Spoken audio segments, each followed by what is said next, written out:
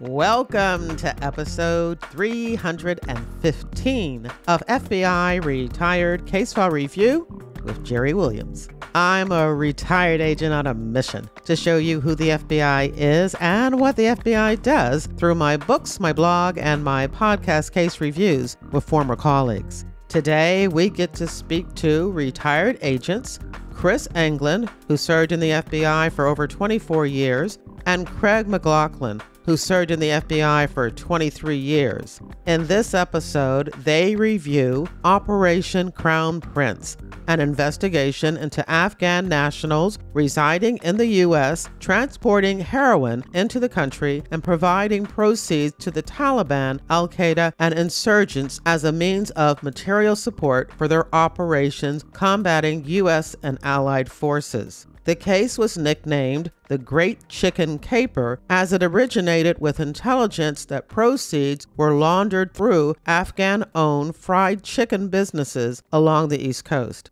At the time, FBI officials characterized the investigation as one of the most important being run out of the New York office and represented the friction between those fighting the war on terrorism and those fighting the war on drugs. The case resulted in several large kilogram seizures of heroin originating from Afghanistan, dozens of arrests, multiple disruptions and dismantlements, and ultimately the conviction of the world's largest opium producer, Bazir Nourzai, a prominent Afghan tribal leader. In September 2022, authorities released Nourzai, who had been sentenced to life in prison, in exchange for U.S. contractor Mark Farrick, who was being held hostage by the Taliban.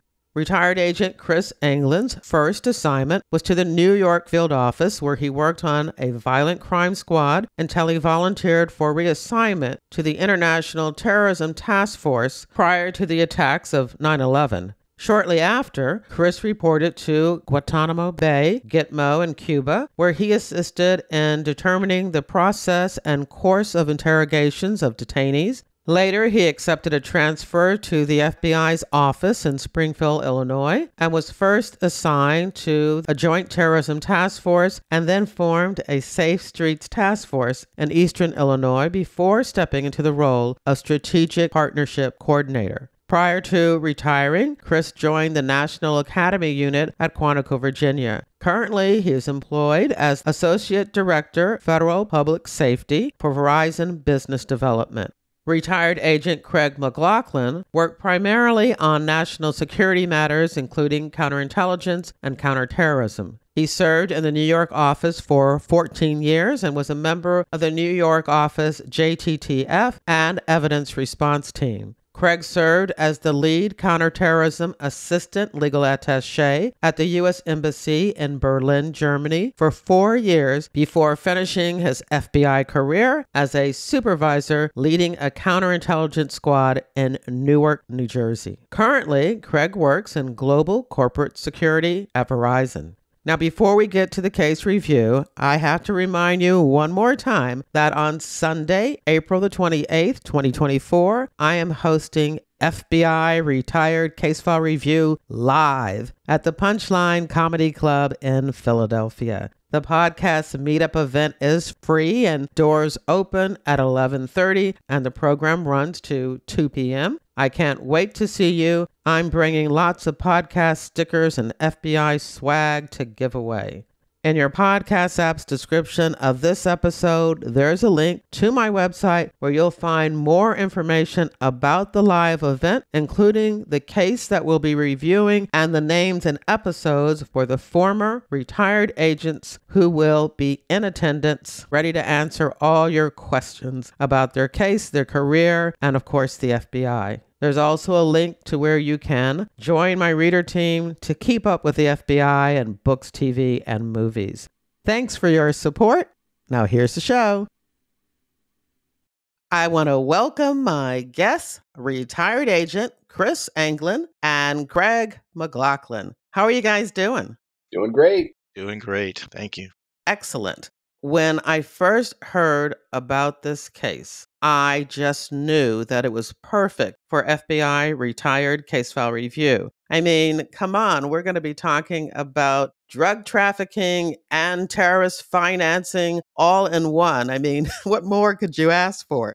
Now, we're going to start off this case review with Chris talking primarily. But Craig, I understand that you come into this case a little bit later. Why don't you explain your role? And then after Chris does the drug setup, then we'll have you come back on. Chris kind of obviously had the drug background and began it as a drug investigation, but given that this was an investigation that was after 9/11, the recognition that there was potential intelligence and connections to Afghanistan and to the Taliban was what FBI management really wanted us to make sure that we weren't missing, even though we were doing a criminal investigation. That's kind of the role that I was brought in on, looking at the international, the overseas piece with the Taliban and things, in order to make sure that we captured all the intelligence and then we reported all the intelligence out to the intelligence community, even while we were doing a criminal investigation, a drug investigation. Chris, where do we want to start? Well, I guess we start at the beginning. We had a very good opportunity that really just presented itself out of nowhere, out of thin air, it seemed like. I believe it was just after 9/11 and after I had returned from Guantanamo Bay. January of 2022 is when I started down in Gitmo, and I got back end of March. And shortly thereafter, we had one of those walk-in sources to the front office in New York City, which usually turn out to be nothing. And this one just happened to develop into something that was more extraordinary than not. So I was sitting at my desk one morning and got a phone call from the ops center. They said, "Hey, Chris, we've got an individual here that says he has an opportunity to buy drugs from an Iranian." And we didn't usually hear a lot of that over on the terrorism squad. That usually went to a drug squad, but they decided that it should be filtered our way. So I sat down with this individual, spent several hours with him, and he basically convinced me that he was able to do what he said he could do. So we're sitting in an interview room on a late morning, then turned into an early afternoon. He sends me a picture of the subject's driver's license, which I thought was ironic because you don't usually see that, especially on a first meeting. Tells me of a story where he's sitting in a bar with the subject, and this person offered up 100 kilos of heroin to him. I did a little bit of background check. I sent out the name and driver's license information and found out this person was not from Iran, but he was from Afghanistan. He actually had a previous drug history, so we started to put some of the pieces of the puzzle together, and the credibility started to build with the source. I made a couple of phone calls because the source said he'd worked with agents in the past and got a hold of those agents. And it was kind of a funny scenario because the two individuals that I spoke with that had worked with this source said, "Well, it might be a bumpy ride, but it's going to be a roller coaster worth your time and effort." Sure enough, that's what happened. So he started taking us through this conversation that he'd had and the rapport that he'd developed with the subject. The subject ended up meeting him again very shortly after that, confirmed that he had 15 kilos of heroin available at that particular point from his source. We had a great opportunity to introduce a fantastic historical figure in the FBI, and that was Jack Garcia. Sorry, my dog's in the background. No problem. Yeah, that's Hoover, actually, my Labradoodle. Not the vacuum cleaner, the director. I like that. So we're back to Jack Garcia agrees to join our clan of Misfit Toys and start to plan a weekend of fun activities that started off at a steakhouse, meeting the subject, introduction that was arranged by our source with the subject and with our undercover. Went extremely well. My partner, John Dugan, at the time, he and I were able to cover the meeting from the inside. We had a surveillance team on the outside. That was a Friday night. We set it up for the following day to be able to do an exchange. We had flash money. We had the perfect scenario outside of the individual's restaurant, which I'll get to the connection there here shortly. We set it up for a specific time. Jack went to the location where the subject was. The three of them walked back to the undercover's car, opened up the trunk, showed him the flash money. They walked over to the subject's car, and that's when Jack Garcia, while he was on a recording device, started counting out the kilos. And we pulled up and made the arrest, tried to do it as quickly and quietly as possible to try to gain the cooperation of the subject. Ended up putting him in handcuffs, bringing him a few blocks away from the location, and he cooperated immediately. Was very, very scared, obviously, in that situation. So that was an interesting experience from the get-go. trying to bring somebody down off of a very high adrenaline dump and have an actual good exchange with them, explaining that they were safe, that there was nobody there to hurt them, that this was not something that was going to cause them any kind of physical discomfort, etc. That's obviously in a narcotic situation, having worked it for several years, that's the first thing people think of when those situations develop was, am I safe? Am I going to be harmed? Is my family okay? So we reassured him at that point in time, explained who we were, what we were looking for, and he was very cooperative right out of the gate. Explained who his source was. We were able to get an emergency wiretap, Title III, went up on that phone. Long story short, and we'll get into the details from there, but we were able to identify 8 different narcotics traffickers, all from Afghanistan, up and down the East Coast, resulting in arrest and conviction of all 8 of those individuals. The subject that we initially arrested was Abdul Azratzada. He was a younger Afghan. He owned a fried chicken restaurant that was underneath the Queensboro Bridge. Had that restaurant for several years, but it was one of many. We identified numerous locations that had various names: Crown Fried Chicken, Prince Fried Chicken, New York Fried Chicken, Kennedy Fried Chicken. They were all Afghan owned. They were all using those locations as not just an income generator for themselves and their family, but also for location that we believed and still believe to this day were used for money laundering purposes from the proceeds from the sale of heroin or other illicit activities.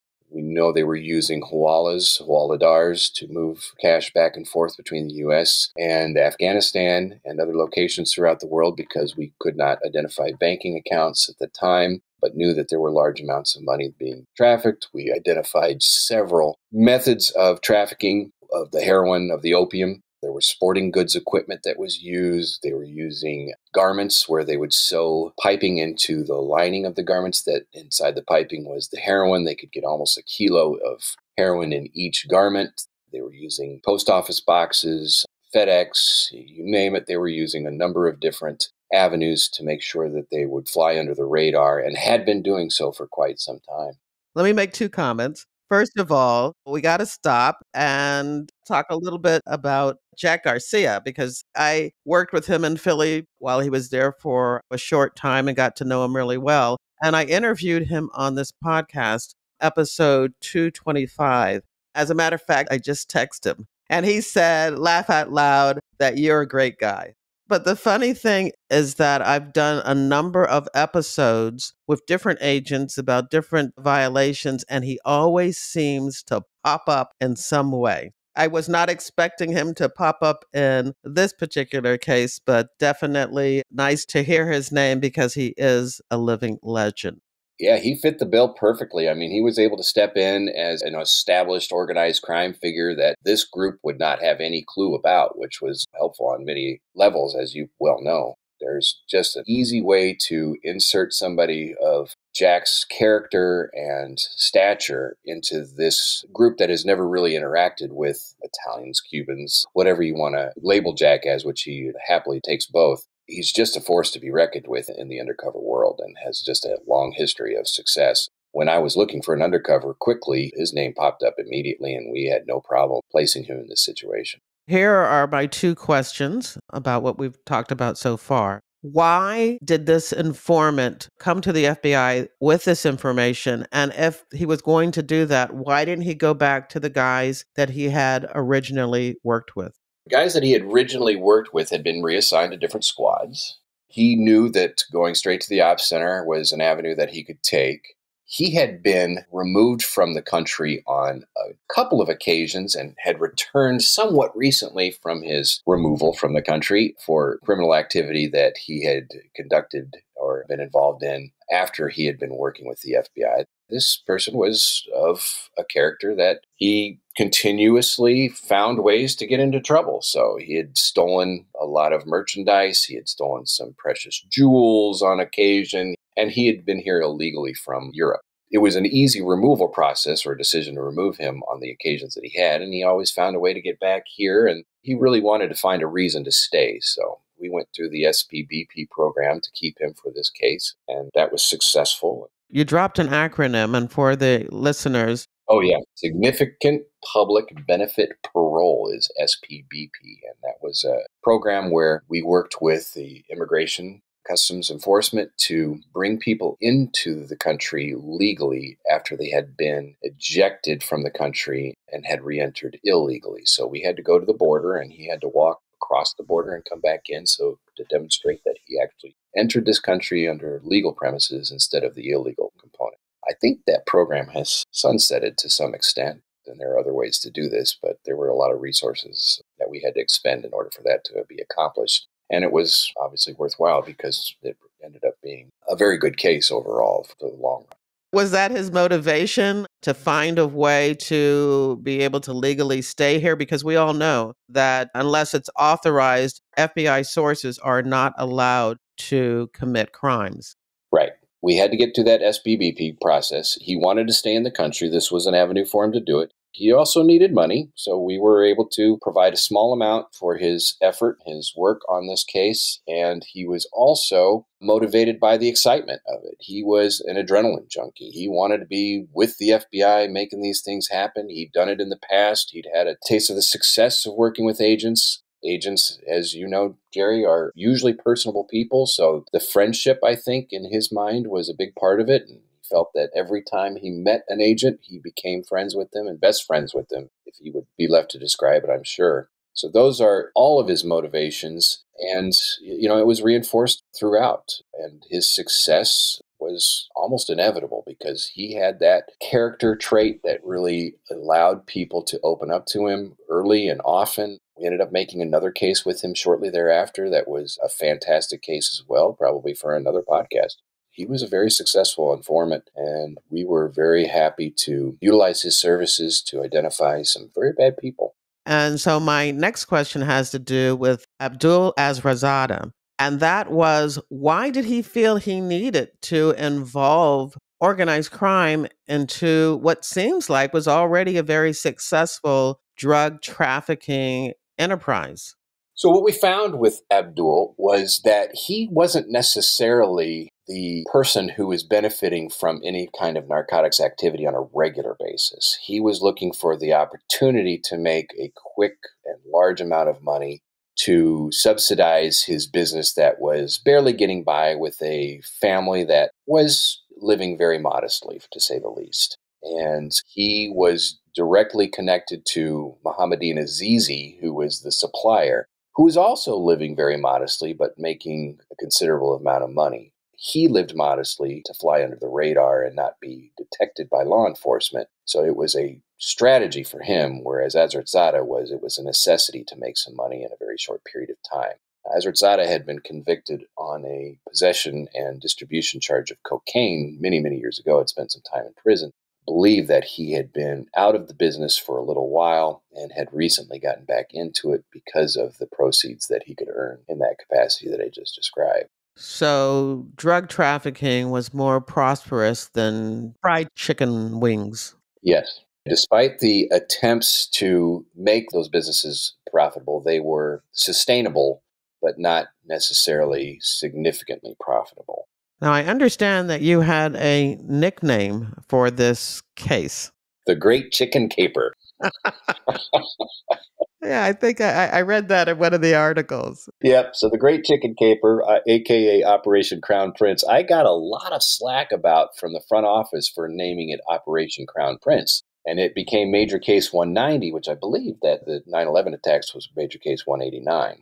Now, obviously, Prince Fried Chickens, it was a nice little play on words, but headquarters had a little bit of an issue with it because the Crown Prince of Saudi Arabia and connection to Saudi Arabia, and we didn't have an actual investigation of Saudi Arabia. We didn't want to give the wrong impression that we were investigating Saudis instead of the actual subjects of this case. So there was some consternation at first. After a long explanation to headquarters and a little bit of a back and forth, they went ahead and approved it.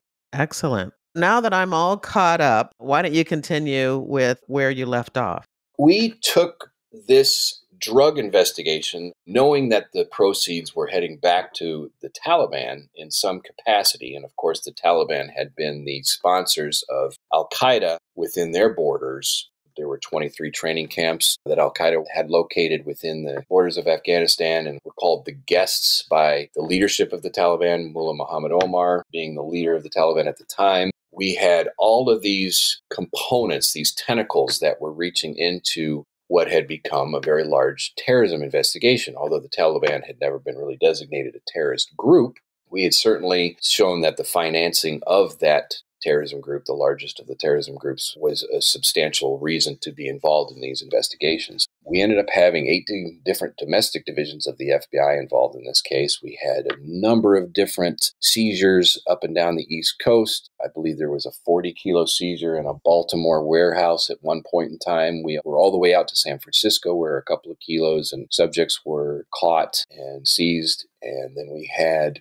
these restaurants identified as locations where money was being funneled through from Washington, D.C. all the way up to Boston. So it was a substantial and large investigation that we had at one point in time over 200 agents involved. And we did case coordination meetings. We had one in Denver where everybody came to coordinate and make sure that we were complementing each other instead of competing against each other. We had connections to some of the hijackers with the financing components that were 2-3 times removed at points, but we could show that there was enough intel there that we could connect things to actual terrorism activities. And that was what was driving this train the entire time, was this desire to shut down these funding sources, these substantial funding sources. Of course, Afghanistan is still well known as the majority of opium is grown within those borders, and the heroin resulting from that is shipped all over the world. There was a component of this where we were getting pushback from the Drug Enforcement Agency, where they had shown in multiple reports that most of the heroin that was coming into the U.S. was coming across the Mexican border and was grown in South America and Mexico. And they didn't believe there was a substantial amount that was coming from Europe or Afghanistan. And I think we proved that wrong very quickly. But that was some consternation between agencies a little bit there. But we ended up working together with them, as the articles you've read dictate. This sounds like there's so many components involved. Usually, as you work on a large FBI undercover operation like this, there are goals that you have that are set forth that you'll need to prove in order to prove the conspiracy. So I'm just really curious about all of the people, agent and non-agent, that are working on this case with you. So we had a number of different headquarters units, especially that were very valuable, including TFOS, the Terrorism Financing Operations Section that was stood up after 9/11, expanded considerably. They were a big component of this because of the intricate nature of the exchange of funds that were received from these activities. It was imperative that we had experts on this that could track the money. There was a way to track it. They were going to be the ones to find it. So we really involved them early on and often. One of my former classmates was down there, had been there for a little while, and he was able to kind of facilitate this from his standpoint, which again points out that relationships in the FBI are really the most important thing by far. It's not always what you know, but who you know. Those connections are what really made this case push forward. During the criminal investigation of these subjects, I was able to put together an intelligence product that was close to 70 pages long. We identified all of the major landowners that were facilitating the growth of opium on their properties. When I say properties, they were basically provinces the size of small states in the U.S. that were farmland that had been turned from growing pomegranates and pistachios and a number of other legitimate agricultural products into what was left to be grown, which were basically weeds that had nice flowers on them, but had turned into an illicit substance. And that's the long history of Afghanistan. They call it the graveyard of empires because every major empire throughout history have gone in there to try to capture it, have rejected. And that includes the Russians from 79 to 89. But the devastation that was caused in each of these attempts to occupy that country have resulted in a very low standard of living. And that turned into opium being a very quick cash crop and easily grown despite the destruction of their irrigation systems. They were able to use what was available to them in order to support their families. Not to give them any out on this, but that's really the history of how this occurred. So there's some reluctance involved in this based upon religious components of being able to do harm to others. Those are all interesting conversations that Craig and I have had with a number of the individuals that we have come across in the past. But that intelligence product identified Haji Bashir Norzai as probably the largest of the landowners and the producers of opium that eventually became heroin and was transported here. And that really sparked just another tentacle of this, which was really the major part for a lot of the agencies. And of course, our agency, the DEA, the U.S. Attorney's Office, they were really the ones that, the U.S. Attorney's Office was really the ones that facilitated lure of Haji Norzai to the United States. And that's really where this whole case kind of culminated into. This is really so fascinating because you are working still a regular drug trafficking investigation. And so you have Abdul, and I take it there were others that were involved in just the drug trafficking. And then you go into this international drug trafficking conspiracy. I'm just trying to get my brain around all of these different components. You weren't the only one trying to wrap their head around this. Kenny Maxwell was our ASAC at time of terrorism. When I brought this case to him, beginning before Jack Garcia is even introduced to the picture, Kenny's like, I'll give you a couple of weeks, but this is a drug case and we don't need to be working drug cases on the terrorism side. So he pushed back pretty hard on this. And of course, the weekend comes through and we end up seizing the heroin, and I'm bringing it to the office and I have it in a big box that we just come back from the car. And I went into his office and I put the box down in front of him. I said, how's that for enough evidence to keep this thing moving along? And he kind of chuckled and he says, yeah, you got it. Let's see where it leads us. And he really let us go from there. It was one of the largest heroin seizures we'd had in the New York office for several years. And in fact, another great story that came out of this, the drug squad that I was originally assigned to, C11, which had a number of very senior agents and 20-plus year detectives from the NYPD, all of fantastic, wonderful case agents and case detectives that I was privileged to work with at the inception of my career. I had a couple of them take me under their wing. We had a couple of new agents on the squad that would all agree that it was one of the best places to land right out of Quantico. So Tom McNally had been really the senior leader on that squad when I arrived. And I had left that squad in July of 2001. Do the math, and the timing was inevitable for this type of investigation. If it was going to happen, it was going to happen when it did. And I, relatively new agent, walking into a terrorism squad for the first time, being assigned the Taliban case, which was not something I was very familiar with. So I am an avid reader. I picked up as many books as I could and read voraciously until I was familiar with the location, group, the history, as much as I possibly could be before 9/11. That comes back. So the weekend of the seizure, I am processing the evidence. I'm processing the drugs. I'm putting it into the different bags and filling out all the forms, and we're getting ready to send it to the DEA lab for confirmation, testing. And Tom walks into the office, stands over me, and he's just a towering figure, presence more than size, but he's a big man too. And he says to me, well, good job, kid. Now you did it. And not in a nice way. And I said, what are you talking about, Tom? He goes, well, you blew it. Now where do you go? You seized all this heroin. There's only one place to go but down. And he starts laughing and he walks out the door. And that was the last probably exchange I had with him for a couple of years, believe it or not. Because he ended up going out to Long Island and we just didn't have a chance to talk much since then. What a great guy he was. An amazing mentor. That's the whole thing about having a great case. You know that you're going to have your challenges. We're at a point where we have worked the drug investigation to the point where now we're back to working as an intel investigation, gone through the various stages of the domestic connections within. We are trying to find the international connections. The document, that intelligence document that I had drafted that was close to 70 pages, I had shared with the Drug Enforcement Agency. That was actually one of the catalysts for bringing the Drug Enforcement Agency into the intelligence community and the exchange of intelligence after 9/11. We were able to identify 2 agents from the New York office that were going to be assigned to the JTF. They were going to contribute in the capacity that they could with their expertise and their overseas drug enforcement, the DEA offices overseas. We worked with them for a little while, and then there was a little bit of a hiatus, and then I get called to my ASAC's office at the time was now Joe Demarest. He calls me up and says, I need you to come up to my office. And I said, no problem, Joe. When he says jump, you say how high. I immediately went to his office, walked in the door, and he says, "We have a situation here." I said, "Please expand." And he said, "Well, right now there's a very important figure that is getting onto a plane and is going to be here in New York in a very short period of time. And that person is Haji Bashir Norzai."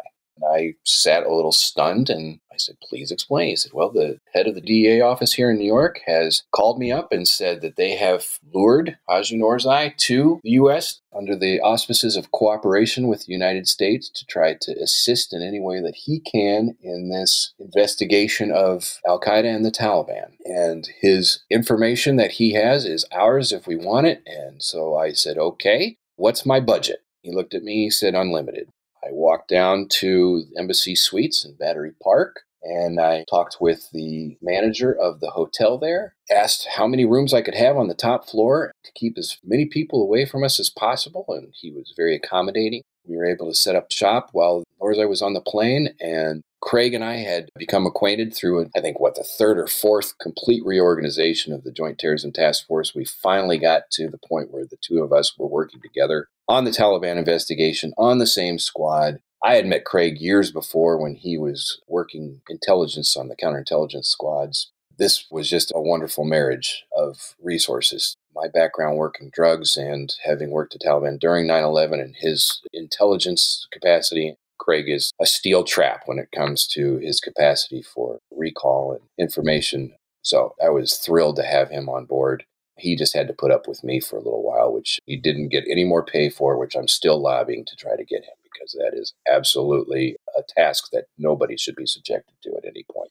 That's where we were. We were furiously planning the arrival of Norzai, and I was getting laptops and cell phones, and I had the tech guys running everything they possibly could to accommodate this intelligence case at this time. This is probably a great point to let Craig take over, because his history with Norzai prior to all this going on really plays into this, and he tells a great story from here. Even though we were both involved and connected at the hip the entire time, his leadership really was what made this work and where we ended up getting to a dozen days after the fact.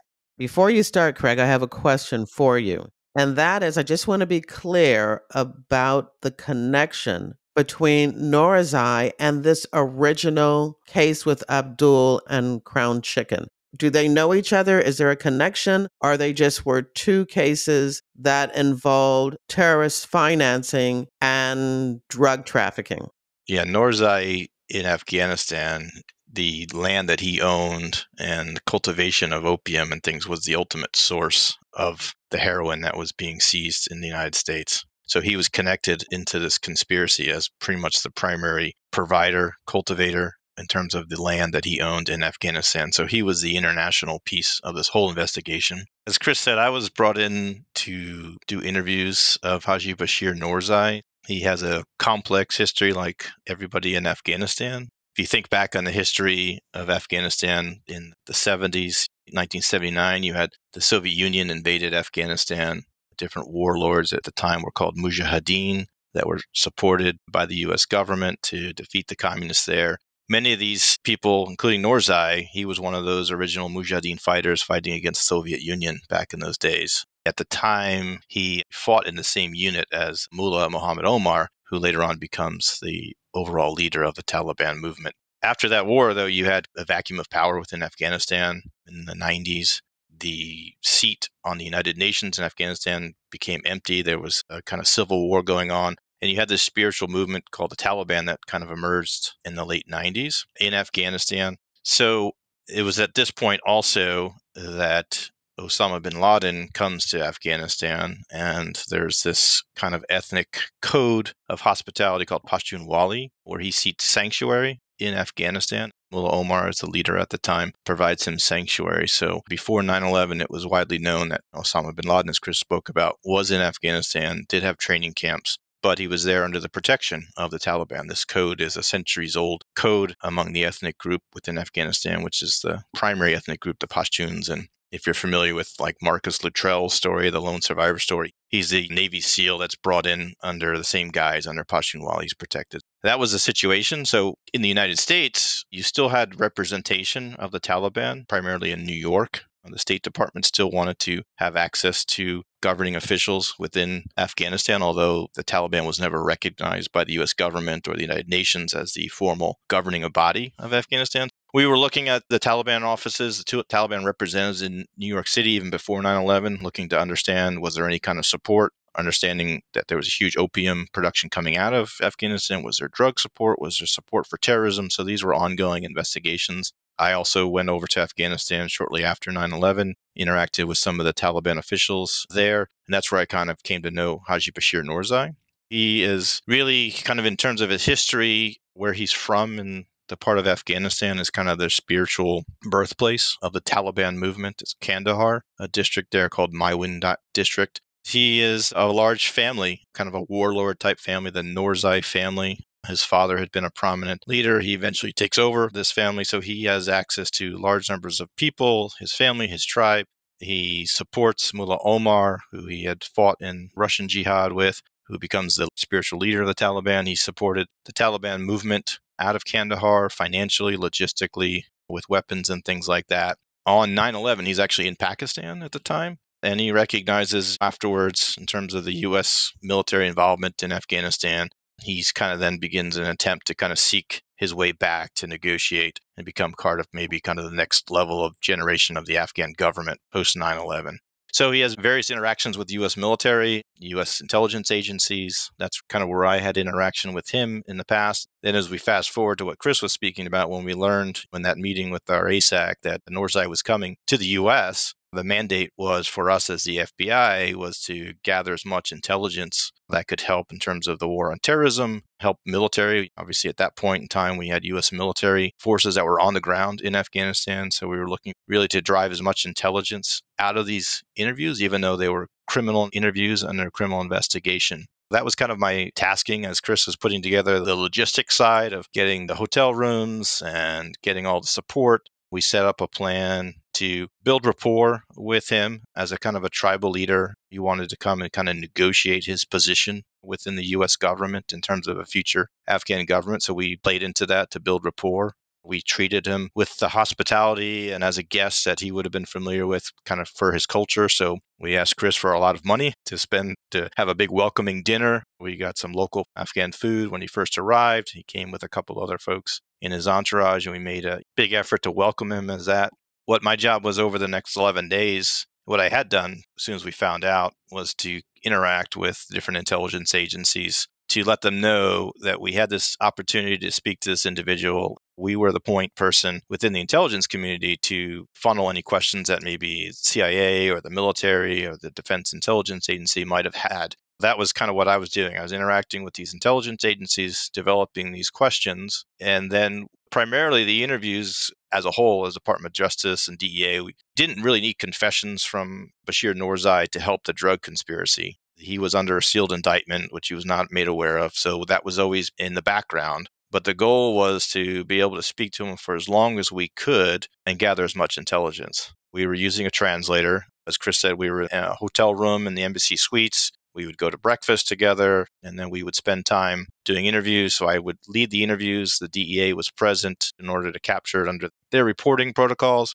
But the primary focus of these interviews was to gather intelligence that we would then share with the intelligence community. So each day we would sit down with Haji Bashir Noorzai. We would give him his Miranda rights. He would waive those rights. He wanted to speak. And then primarily, I was taking questions of intelligence value that the FBI knew, and I was also taking questions from other intelligence agencies, gathering the information during these interviews. And then what was the unique thing, which becomes the new norm for the FBI, because one of the criticisms after 9/11 was that the FBI and their criminal investigations weren't sharing intelligence with the rest of the community. We made a purposeful point that each day after the interviews, I actually would write up myself what we called at the time intelligence information reports. They were reports that the FBI could send out to the entire intelligence community.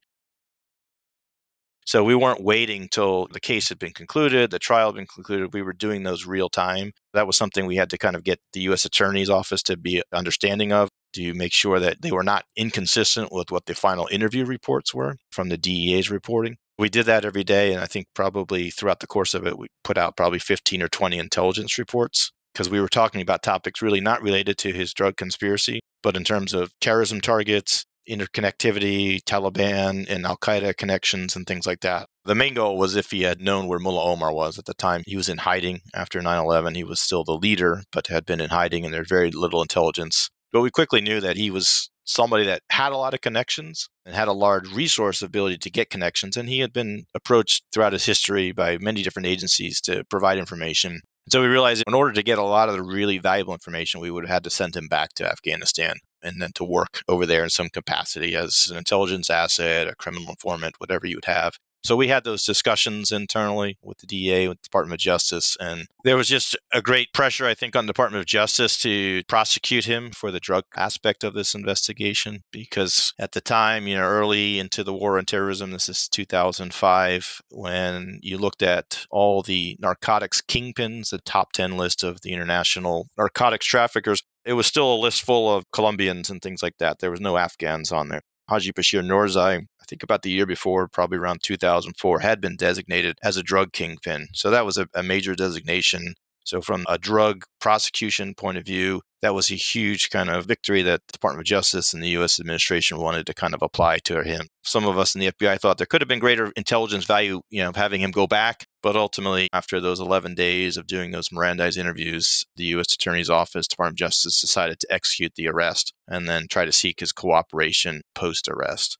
This is so strange. I'm sure everybody is thinking the same thing and wondering why he had no idea that what he was doing was providing incriminating evidence against himself.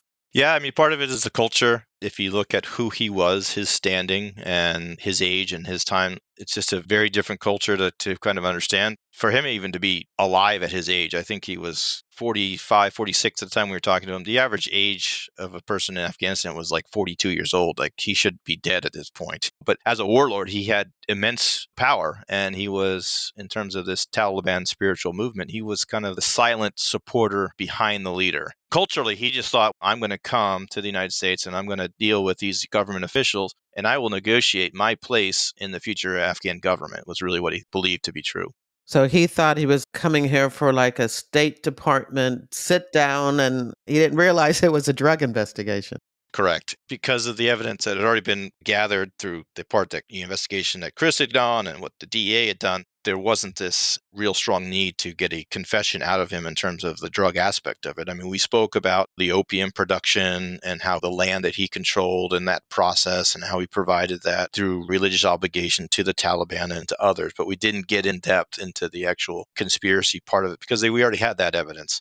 Collective view was this person was of value for the war on terrorism, to understand what's going on in Afghanistan. So as the FBI, as part of the intelligence community, it was our job to get as much intelligence out of him before this arrest was effected. It's still just mind-boggling for me that as he talks about opium production and the heroin transporting to the U.S., that he's not realizing that he is providing incriminating information about himself. I would say that was actually a point. So I ended up being the one agent from both agencies to testify in his trial. That was an issue that the defense raised, is that we treated him as a guest, yet he wasn't free to leave, and they tried to make an issue of that. But again, as we spoke about, Justice Department had approved this lure operation, and then we used the ruse like we use in any other interview setting that we use across the FBI, is to build rapport. Is we played into his ego, we played into his standing as a warlord, as a tribal leader, to make him think that he was coming here to negotiate this position, yet he wasn't free to go. There was always a sealed indictment that was awaiting him. You had also mentioned about the fact that at his age, it was surprising to be alive. Is that because of all the war in Afghanistan? Is that because of the different drug trafficking fights among the other drug warlords? Exactly. So after the Soviet Union is kind of expelled in the late 80s, really you have Afghanistan devolves into a civil war. It's one tribal leader after another. There's violence, there's death, there's starvation. There's not a lot of governing structure. So as the head of this tribal family, which would have been responsible for thousands of people, he was in a huge position of authority, even though he didn't have formal authority at the time. He had at one point been the governor of Kandahar, the southern city, but he just exuded authority and he had the ability to protect himself, protect his people. He wasn't scared. There wasn't any fear in him.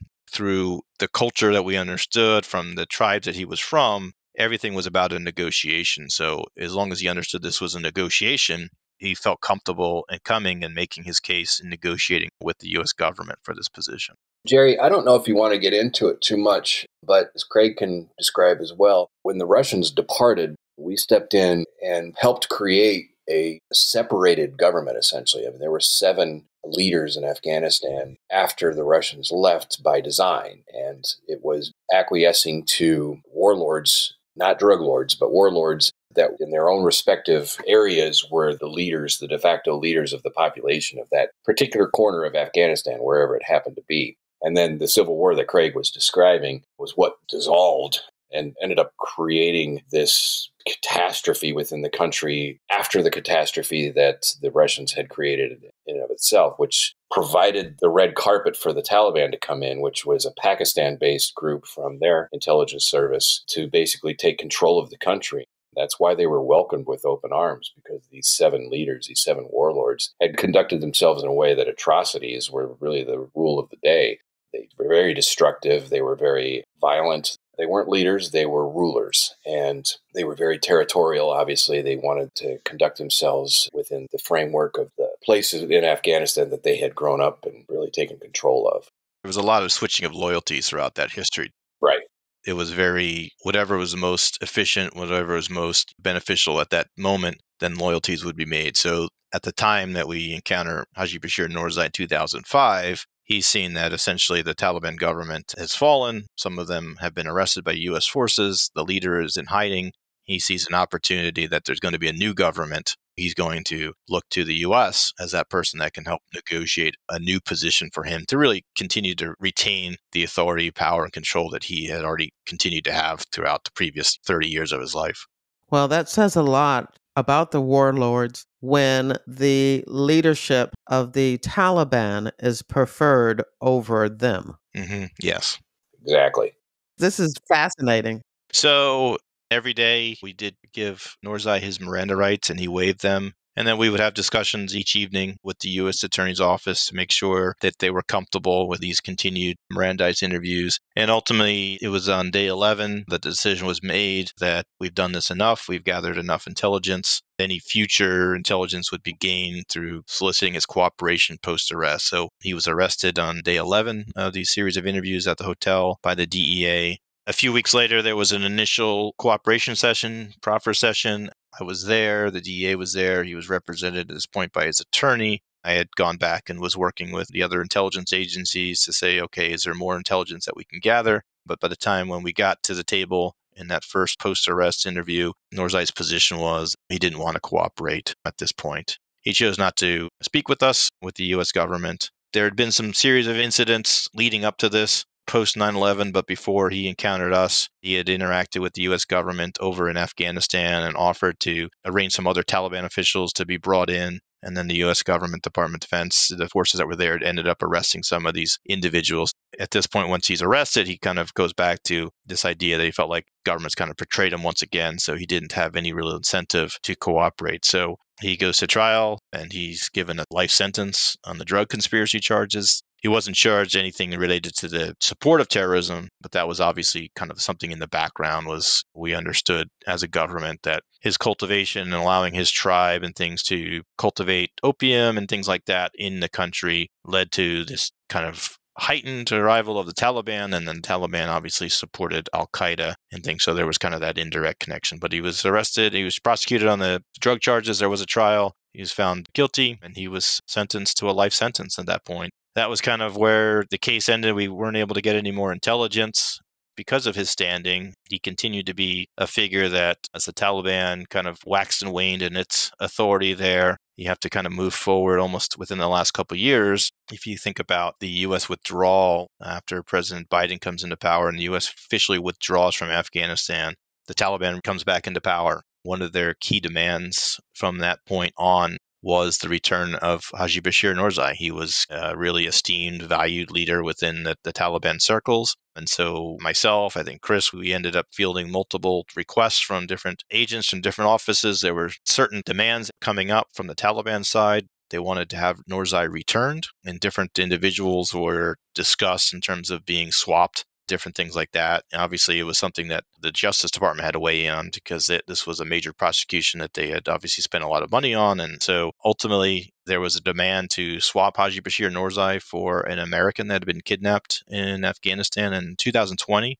Mark Frerick. He was a Navy veteran and been working in Afghanistan as a civil engineer and had been held captive for 2 years up until that point. And so in 2022, the president commuted Bashir Norzai's sentence after, I believe, about 16, 17 years. There was an exchange given. He was returned to Afghanistan, and the Taliban returned Mark Frerick to the United States. What was the feeling on the squad when Norzai decided not to cooperate? Because this was a terrorism squad. You were hoping to gain information about the Taliban and what's going on in Afghanistan and terrorism, and hoping, like we do in many of our investigations, that you start with this type of violation, a drug case, and that maybe it will move into more information. So was there a disappointment? Were you satisfied with the charges and the conviction? I'd love to hear both of your opinion about that. Yeah, I'll start. I think there was disappointment, I think, on our side. I don't think we were surprised that he chose not to cooperate again. That kind of goes into understanding the culture that he comes from and the position that he had, that he didn't see any value in cooperating once he was arrested. He felt betrayed. And so there wasn't really anything to leverage to build rapport back. So we were disappointed. And I think we in the FBI had thought there was some possibilities of him providing intelligence again of value in the war on terrorism and situation in Afghanistan. He had done that in the past with other agencies. There was a possibility of doing that again. The challenge was he couldn't do that from the United States. This wasn't a situation where we could keep him in the United States and maybe have him make phone calls, maybe like you would do in a typical criminal investigation, right? Do phone calls and record them and things. To get information, he had to go back over into Afghanistan, into the border areas, and then he would have to task people within his family and his tribe, right, to go get information. So that would have been challenging. It would have required not only the FBI, but other parts of the intelligence agency. I think some of us on the FBI side thought it was worth it, but because the kingpin status, because he was the first one, we as the U.S. government kind of named him the Pablo Escobar of Afghanistan, right? So it was this government idea from the U.S. side that we're looking at every aspect to kind of fight this war in Afghanistan, not just terrorism, drugs, and things like that, whole of government. So we were kind of running against that. We didn't have much success in that argument. That was very politically correct. All right. So, Chris, what is your thoughts? Craig, he is the ambassador. We'll just call Craig the ambassador. He's being kind because I know he remembers the two of us a little heated, to say the least. I think that 11 days, it seems on paper like that is a long time to talk to somebody. But as Craig has so eloquently pointed out the importance of this subject, this target, he had so much more to offer. The kingpin status that Craig described very well as well worked against us. It was a situation where I think people who had been working intelligence counterterrorism cases for quite some time all realized that the value was just starting to be tapped. And regardless of where we could place him, his historical knowledge was vast. And to really get what the mission of the FBI and the mission of the United States government was at the time, we needed more time. This, once again, was a very in-depth, tedious process to get the designation of the kingpin, to lure him to the United States, and to be the very large notch in the belt of a lot of people who had worked very hard to get to that point. And to their credit, they did a very good job of that. To Craig's credit, he was doing a phenomenal job interviewing Norzai, and I got the luxury of sitting in a different room listening to it real time. That was inspiring. It was validating for all of the years and all of the agents that have been working these violations. This was one of those cases and one of those subjects in these cases that was why you do this job, because you see the return on investment immediately. And you start to wish and hope that it continues as long as you can. So when it comes to an end in an abrupt manner in the way this did, then there is a substantial level of disappointment.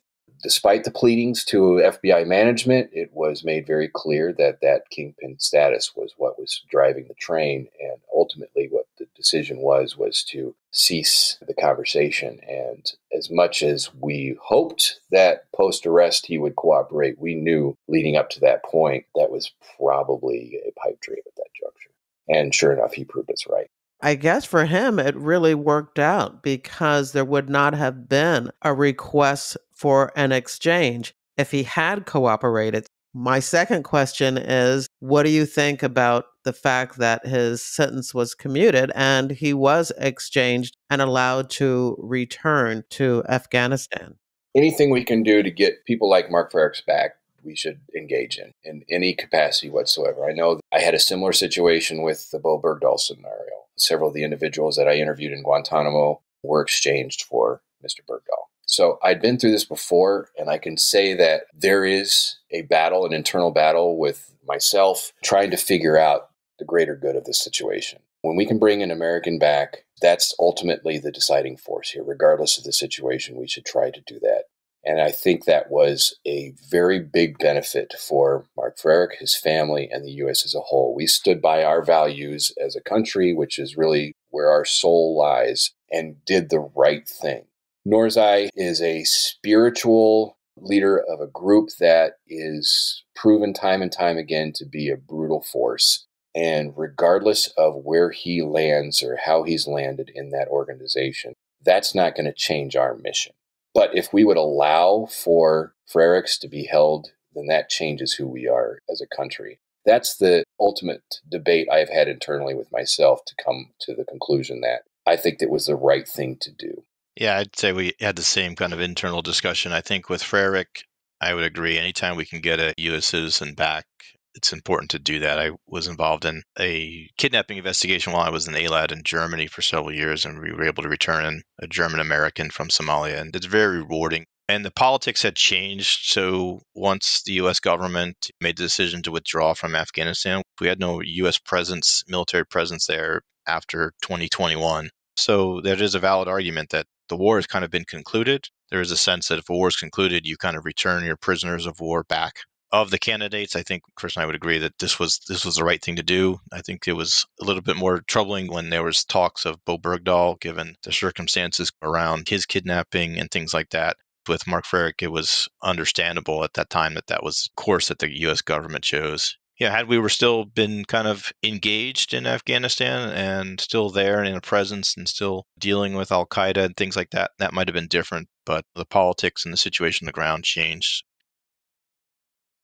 To conclude this and go full circle, what is the status of Abdul Azrabzada? Because of his extensive cooperation in the investigation, identifying Mohammedine Azizi, who is the ultimate target of our domestic investigation, and his network, Azrabzada was given 60 months of prison time, which he was furious about, but he was looking at a mandatory life sentence based upon his previous criminal history and the amount of heroin that we seized from him. It was a very good deal from him.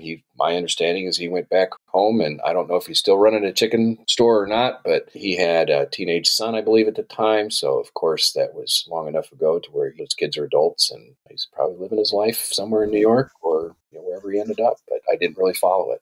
Fascinating case review. So many layers to it, different situations and scenarios and violations. I think this would make a great book. Chris, why don't you tell us a little bit about your future plans when it comes to this true crime story? Navigating the process of the FBI internally with any kind of book writing, I've heard, is a bit of a nightmare. But that being said, I decided to go ahead and pursue this. I love to tell stories, as you probably can figure out thus far from our discussion today. And so I thought, why not turn this into a bit of a fiction series? The vast majority of this case is kind of the foundation for a first attempt at a novel.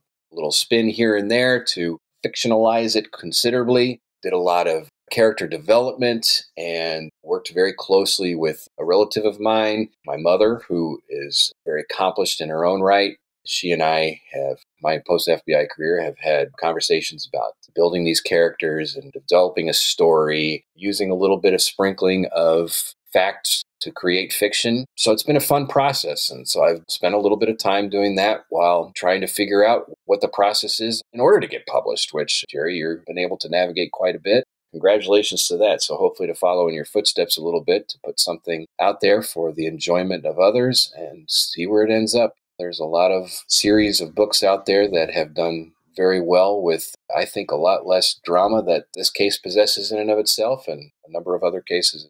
All right. Well, don't forget, once your book is published, to let me know so that I can share it with everyone here, because I think they would be fascinated. And of course, I would add it to my FBI reading resource, which is a list of over 80 books now of agents writing about the FBI. And those agents, of course, have all been guests on this show. So I would love to be able to add you to those ranks. Well, the feeling is very mutual. Now we are at the part of the interview where we get to learn a little bit more about you. Who wants to start with my standard question of when and why you joined the FBI? Well, I'd love to hear Craig's. I joined the FBI in 1998. Out of college, I was commissioned in the Army as a military intelligence officer. So I had spent 5 years in that capacity and had worked with the NSA. Started to begin to kind of work with some of the other intelligence agencies and recognize that the FBI was an opportunity to kind of be in the intelligence community, but do investigations. I was very interested in doing national security work, counterterrorism, and counterintelligence. So I transitioned from the Army and joined the FBI and started Quantico in September of 1998. Went up to New York and spent about 13, 14 years there, and then had an opportunity to go overseas as an ALAT in Berlin, Germany, and then returned to the States and was a counterintelligence supervisor in the Newark office for the last 5 years of my career. And Chris? I started off, I was a student at Bradley University in Peoria, Illinois, and I was interviewing for a couple of different positions in between my sophomore and junior year, and the U.S. Probation Office was hiring student contractors. So I got into law enforcement by being awarded that position and spent a year there before I graduated, and then went to Peoria County to work as an adult probation officer. So I was there for about 4 years during a hiring freeze with the FBI. One of the FBI agents that worked across the hall from me while I was a student contractor came over and said, "Hey, you need to apply." And I said, "To what?" He said, you make a good agent. And I said, "Well, I'll take your word for it," and filled out the employment form, submitted it. And 18 months later, I ended up at Quantico, 2 weeks, I think, ahead of Craig, if I'm not mistaken, because I started in September as well. Both ended up in the New York office about the same time. I remember my first day at Quantico, and this is a story I like to tell people from time to time, is that we're all doing our introductions on day one, and there is the cadre of FBI instructors standing in front of the whiteboard listening to who this new batch of recruits is. And they started in the back, and I'm the second person from the front with my last name of Anglin. And every single person stood up and said it's been my lifelong dream to be an FBI agent. I'm thinking to myself, oh boy, because that's not exactly how I approached it. I'm thrilled to be there, very excited about the opportunity, but I was thinking to myself as they were going through that, boy, I'm glad you guys got in, because I wouldn't know what you would do if you didn't. So they get to me, and I, of course, have to be my normal self and said, well, I was done trying to rehabilitate people as a probation officer, so I thought I'd just start arresting them. I could see the changes in the faces of the instructors, immediately identifying who the problem child in Quantico was going to be for that session. And sure enough, I lived up to my reputation, I think, a couple of times. But it was a fun process. My first child was 18 months when I left, so it was a difficult 16 weeks based upon separation, but I made it through by the hair of my chin, which is the last hair I have anymore. And I enjoyed the 25 years, close to 25 years that I spent there, and would not change a thing, including having New York number 46 on my list. I would have put it back to number 1, because those experiences are just, there's nothing to compare to it. And of course, I never would have met Craig. Now we're both at Verizon, of all places, and working separate issues from a very large corporation, seeing how those values return to it. But it's been a great, great run, seeing where the next process takes us. I did read your bio at the beginning. I always do that, a short run of each of your bios when this episode goes out at the very beginning. But I know for you that you really had a varied career, somewhat like I did, of being program manager But I wanted to talk just a little bit. We've already talked about the National Academy, which you were a part of, but we haven't really talked a lot on FBI retired case file review about InfraGard and all those programs. And you were the coordinator of the Office of Private Sector. What the hell is that? That was a very interesting time. The Strategic Partnership Program was in place before the Office of Private Sector really was what it was organized into. So I remember about 2015 when this reorganization occurred. And of course, in the FBI, if you're not reorganizing something, you're not doing your job. My SAC at the time, Sean Cox, came to me and said, "Hey, listen, we need a private sector coordinator." And I said exactly the same thing you did, Jerry. What is that? I had just raised my hand to go work counterintelligence. A lot of economic espionage in the division that I was in, and so a lot of outreach to corporations. And he said, "That's exactly what I want you to be doing. I want you to lead the charge in developing relationships between the C-suites of major corporations, some medium and small organizations as well, within our division to try to build a team to combat foreign adversarial threats, and mostly cyber-related." So I was happy to do that. It was something that had not been directly in my wheelhouse. So I love learning new opportunities that come along and made the most of it as I could, and did that for the last 4 years and really did some great work working closely with CSOs and CISOs, making sure that they had all the tools that the FBI had to offer in their toolbox to combat these threats.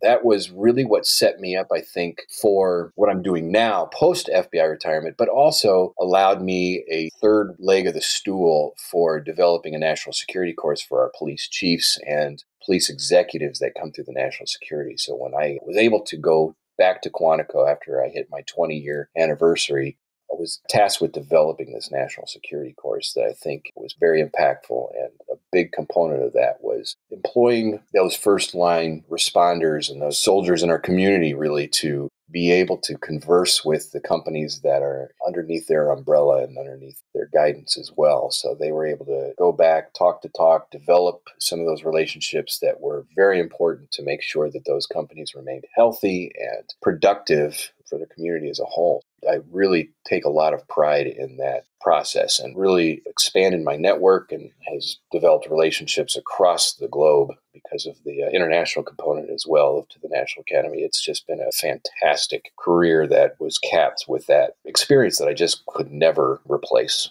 And Craig, when did you retire? I retired in the summer of 2021. I was working in the Newark office then as a supervisor, and I moved over to Verizon in New Jersey. Their corporate headquarters are here in New Jersey. So I'm in their global security department, taking a lot of the skills that I learned from the FBI in terms of intelligence and analysis and providing insights, doing a lot of geopolitical strategic reporting, kind of new market assessments of different areas in the world, focus globally, and then a little bit more towards Latin America now for our company when we're looking at expanding relationships and businesses and suppliers and things like that. A lot of the skills that I learned in the FBI in terms of writing and assessing and analyzing, making judgments and things like that have served me well in the new role here at Verizon. At the end of each interview, I like to give my guest the last word. I'm going to have Craig go first. Give us some words of wisdom, anything that you want to say about this case, about the FBI, whatever. I'm going to give you that opportunity to say it, and then we'll follow up with words of wisdom from Chris.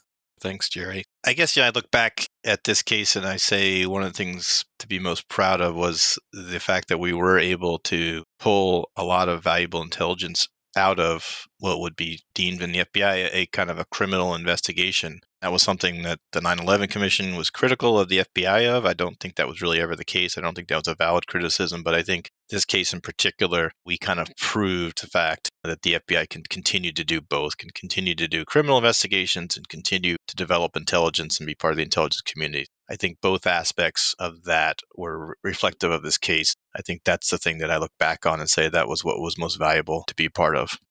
Chris? I think Craig provided a great segue there to talking about some of the criticisms. I'll take it a little bit more into a larger picture and the criticisms of the FBI. I can tell you from my experience in the FBI, especially the last several years being at Quantico, that the FBI is in very good hands moving forward. I know in a time right now when it's under attack in a situation that's unprecedented, internally, externally, from former FBI employees, from elected officials to a good portion of our country. We have an amazing amount of talented recruits that are becoming agents and analysts every day after graduation of each class. They are extremely well equipped. They are better trained than Craig and I were because of the advancements in training techniques. They are really presenting a pathway to a very bright future and contributing to the safety of this country every single day. And I really implore, especially former agents, to support everything that they continue to do on a day-to-day basis. I think that the FBI has an extremely bright future because of the people that are in it, just like the successes that Craig and I enjoyed while we were there, and Jerry, yourself as well. This is an organization that is unmatched. The people within it are phenomenal. The reason I had a problem retiring from the FBI when I did was because I still had some runway left. And I was frankly scared to see what I was going to land into and the quality of the people that I would be working with. And I'm pleasantly surprised by what I found, but there is just nothing that matches the folks that I had the pleasure of working with for over 2 decades and continue to keep in touch with and call my friends and family. So keep up the good fight because these folks are worthy of that. And that's the end of the interview. In your podcast app's description of this episode, there's a link to the show notes at jerrywilliams.com, where you'll find a photo of Chris Anglin and Craig McLaughlin, case-related images and links to articles about Operation Crown Prince and the exchange for hostage Mark Farrick from the Taliban. There are also links to FBI Retired Case File Review episode 301, where retired agent Zorka Martinovich reviews how the FBI and the State Department negotiate with terrorists for the return of hostages.